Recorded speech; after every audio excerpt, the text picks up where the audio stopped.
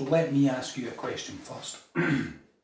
You made a short training video, yeah, which that I've shown people in Scotland when I deliver training, and people are of course very impressed at how able you were to put Bear, into the recovery position, and you seem to know what you were doing. Can I ask you, how easy did you find it to put Bear into the recovery position and stuff like that? It was quite easy putting him in the recovery position, even though he sort of just blocked back. And it was quite easy because he was a bear and you didn't have to do it exactly right because it isn't like a person. Sure. So like you didn't have to get everything right because his arms wouldn't move in. And it was just things like that. Yeah. But you still found it easy enough to get Bear on his side with his mouth pointing towards the ground, yeah? Yeah, because you don't have to exactly do it perfectly, just as long as their airways aren't blocked. Okay, and how did you learn this? How did you learn this kind of stuff? Well, about this important, making sure that airway wasn't blocked and that it was open? Well, I did a bit at school that year, and with... Also, like you did first aid at school? Yeah, because all the year 5s did it for a bit. What age are the year 5s?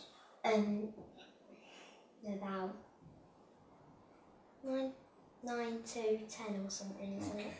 And my friend's mum came in because she works in an ambulance and she helped us like learn all about it and stuff, and the first lesson was how to put someone in the recovery position.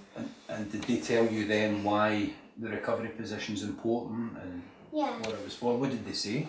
They said that the recovery position is good if you use it correctly, and that it helps them to breathe in and not block their airways, and you obviously need to check them first, like by leaning over, seeing if anything is stuck, and So, you remember the person coming in and teaching you about the recovery position, is that what you used as the kind of learning to put Bear into the recovery position?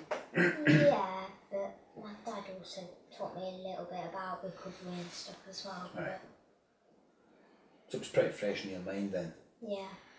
And is it a thing you think you would be able to do for anybody that you found who maybe you couldn't wake up or you were worried about? Is that a thing that you reckon you could do any time now? Is it pretty much locked in there now? Yeah, I'll remember it. I might be a little bit anxious to do it, like in case I get it wrong or something, but yeah, I think I can probably do it. As I mentioned, we use your video. We've shown lots and lots of people your video, and sometimes people, think it's maybe not a good idea to be talking to young people like you about bits of first aid, especially if that first aid relates to maybe a mum or a dad who might be using drugs and is maybe, became really unwell because of using drugs and maybe even overdosed. Do you know what I mean by overdosed? Yeah. What does that mean? Like they have used a drug too much, or they've used too much of it, and then And it's a really easy thing to happen. But yeah, sometimes people think that no, you should only be having conversations with grown-up adult people about these things, even though, as you've just explained, that pretty much from the age of 9 you've known how to, what I would call in my job, assess the unconscious casualty. That's what I would call it.